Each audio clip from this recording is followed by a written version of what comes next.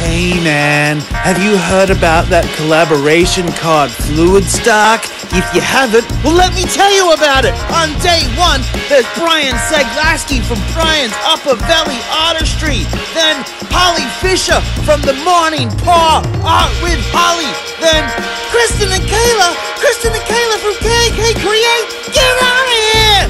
Then Nate Bright Art. Yes! Then Anna Blunt Art. Yee-hoo! Followed by Sarah Mack. Can you believe Sarah Mack's on the bill? Yeah! Followed by Kelly Marshall Art and Live. Yes! Erica Hughes Art. Followed by Laurie Finzer from Art by Sparkles. Yee-hoo! Then on day two, there's Lisa Marvin from Lisa Marvin Art. Yes! No way! It's Jeff Hunter from JHA Art Studio! Then we've got Julie Eber from Acrylic Painting with Julie E! Followed by Moose from Moose Crazy's Flowing Canvas! Then we've got Mina Villegas from Mina Villegas Art! Then would you believe we've got Angie Mason from Angie Mason Fluid Art! Followed by Marcy Farrow from Mixed Media Girl! Followed by Karen Dunshin from Waterfall Acrylic!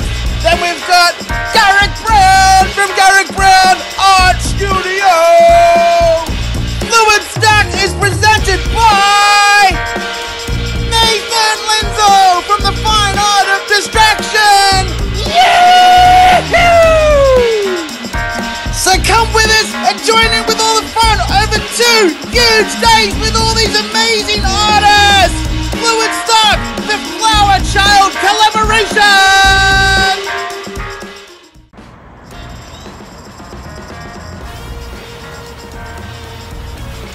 Hey guys, welcome to Acrylic Painting with me, Julie E. I'm so glad you're making it here today. You were outside and it is super hot, and but we're gonna have a fun collab. It's a Flower Child collaboration, Fluidstock, going back to the 60s and the hippie feeling. And I want to thank Nathan for including me in such a fun collaboration with a bunch of wonderful artists. So yeah, let's go back up to the studio, get out of the heat, get in the AC, and start painting.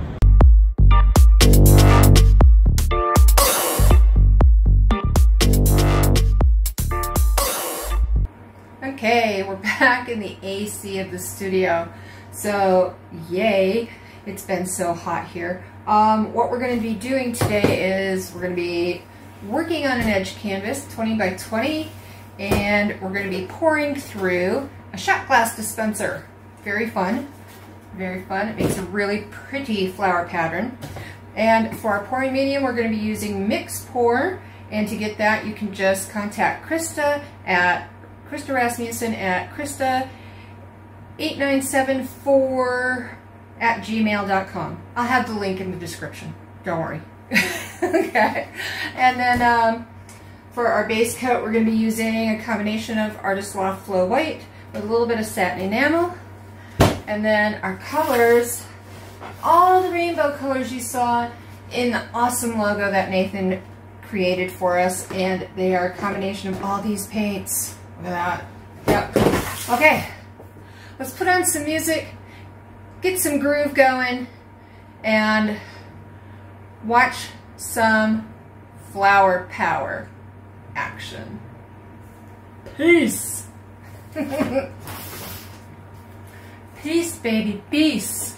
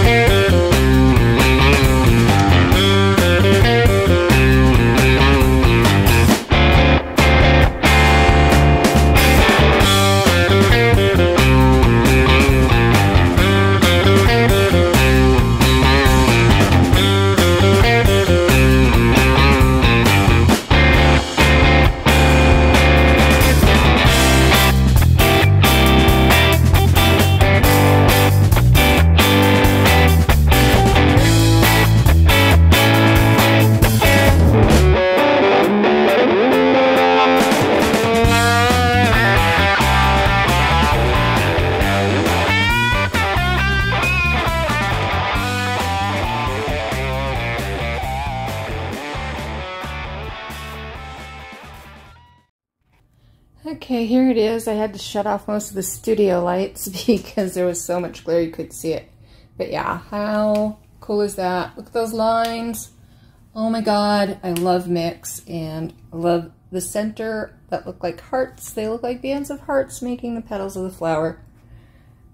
How awesome is this? Gotta love it. We'll be back with dry results in a snap.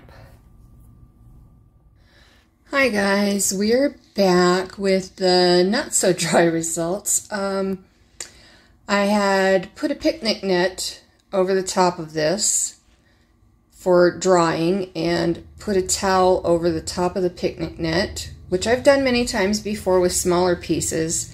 In the course of drying overnight, one of the little legs on the picnic net decided it was going to collapse. And there's where it collapsed into my painting. I am gutted, absolutely gutted. It was drying gorgeous. Look at that. Look at those lines. Look at those lines. They were gorgeous. Oh my gosh. All the separation and definition. Ah. No mud really anywhere. I'm gutted. I'm gutted by this. We're outside. Here it is, all completely dry. I am so disappointed in where my picnic net landed. I must not have locked that one little leg on it closed enough, and yeah, it ended up collapsing and going right into the paint. But there are some really good features about this though that I absolutely love. Look at those lines. Get my shadow of my big fat head out of the way. Check that out though. Look at that. I don't know if you guys can see that shimmer or not. And try and get that shimmer. It is gorgeous. Gorgeous, gorgeous, gorgeous. I am loving this piece, except for this. So hopefully I can sand some of the texture out of it where it's a little bit bumpy, lumpy, and everything, and try and get a stencil over it or something. Try and fix it somehow. I'm not giving up on it. So let's head over to Moose Crazy's flowing canvas now and see what she's got in store for us. Loves and hugs, y'all. Thanks again, Nathan, for an awesome collaboration with a wonderful theme. Loves and hugs, y'all. Bye.